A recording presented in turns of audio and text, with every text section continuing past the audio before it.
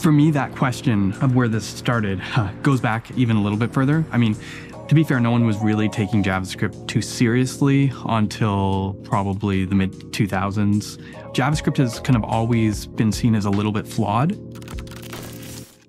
It was a very different world back then for JavaScript developers. We were starting to come to terms with the fact that we were shipping way too much JavaScript to the client.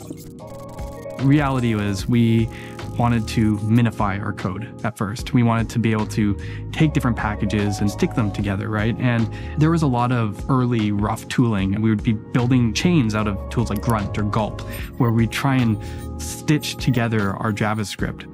JavaScript developers mostly writing UI code, stringing together like a build pipeline. It was just like a spaghetti mess. More and more you build and you just kind of dump it on the browser, and you don't think of the browser as this place of innovation. This is just a natural evolution of surely the size and complexity of our apps growing into single page apps. Honestly, it was a mess.